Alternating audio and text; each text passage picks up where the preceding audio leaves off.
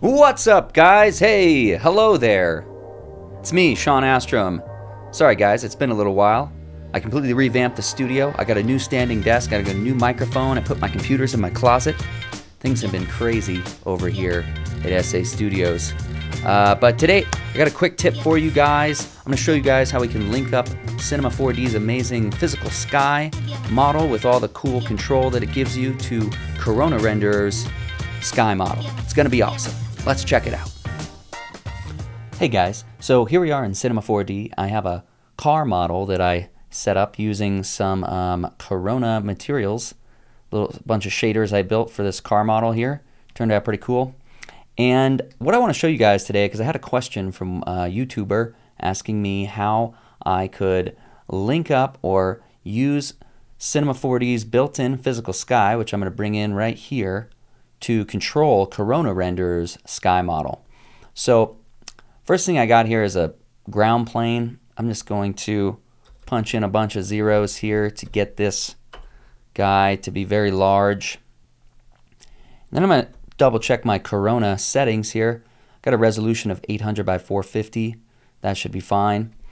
But what we want to do is we want to bring in a Corona sky and a Corona sun object. And if I turn off the physical sky model and I fire up an IPR, here you can kind of see what we get. This is actually from the previous scene, so that just refreshed there. And that's essentially what we get there. But with the Corona sun, if you want to go in and change the positioning of everything, you have to go in here to the rotation. You have the angle of the sun, which you can adjust right here. And then, of course, you have the rotation of the sun. But that's about it. They don't really give you control of the time of day or all that. But you can certainly calculate that stuff on your own. But I have a much easier solution here. And I'm going to stop this IPR here. And all we need to do is bring in a null object. We're going to call this sun link. And if we select our Cinema 4D physical sky, which is great because this physical sky model gives you a nice sort of preview in the viewport here. If I go to the time and location, I can change the time of day, and you see in our viewport here we're getting a nice preview. I can set this to Denver, Colorado, which is where I'm located. I can also change the month. Let's go June, and let's just hit the today button. There we go. So that's what the kind of control we want to get inside of Corona. And all we need to do to set this up, guys, it's super easy, is we need to select this physical sky, the Cinema 4D physical sky, go over here to the Sun tab, and then under the Custom Sun object, we're going to bring in this Sun link. And now that's created this null and put it in the position of the sun that this sky model is generating. So with that, all we need to do is select this null, right click on these, well, we want these two parameters here. So I'm going to right click on the heading here. We're going to go expressions, set driver, and then we're going to go to Corona sun model, and we're going to go under coordinates here, under heading, we're going to go expressions, set driven. And so that just linked up those two parameters. Going to go back to the sun link null here, right click on the pitch. We're going to go set driver, and then we're going to go back to the Corona sun, right click expressions, set driven, and now those parameters are linked up. So now I can just use the physical sky here to control where the Corona sun is going. So I'm going to turn those guys on in my viewport. And well, that doesn't really matter so much, but now I can change the time of day. Let's fire up the IPR here, and let's see how this is looking here. This car model is fairly complex, so it takes a second to load up there.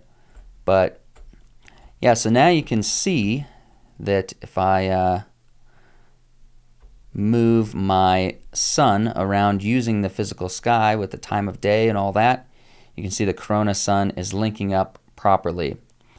And that looks pretty great. So I might just do, actually, let's do a sunrise situation here. Just get something kind of cool like this. Whip the camera around, and I might even throw in a quick camera here, do some wide angle action so we can see a little bit of the sun in there. That looks cool. So I'm going to stop the IPR, and then I'm going to render to picture viewer, and we'll let that render a little bit here real quick. And then just to verify that this is in fact a perfect match to Cinema 4D's Physical Sky, we're going to do a quick test render with Cinema's Physical Sky. So I'm going to let this render for a whole 17 seconds. Looks pretty clean to me. And now I'm just going to go over to my render settings here, and we're going to switch over to Physical. And I'm going to seem to have frozen up here a little bit. Okay guys, so sorry about that. I had a little bit of a freeze when I switched over to Cinema's physical render. No big deal. But so here is my Corona rendering that I just did. And in order to verify that this is in fact a perfect match with Cinema's built-in Physical Sky, I just switched over to physical render here. And if we select the Physical Sky, what I actually need to do is unlink the custom sun object just temporarily. I'm going to hide Corona stuff here. We'll just do a quick render with physical render and Cinema's built-in sky. And you can see now that here's Corona, here's Physical Sky, and the shadows are matched up perfectly, and it is a perfect link. Although, needless to say, I think I'm liking the Corona sky a little bit better. Now we can always go into our post-processing and do some bloom and glare on that sun, and just like that we have a beautiful rendering. So yeah guys, hope you enjoyed this quick tip. Yeah, I'm back in action here at SA Studios. I'll be making a bunch more tutorials here soon, so keep an eye out for those, and make sure and subscribe to my YouTube channel and all that jazz. We will see you guys later.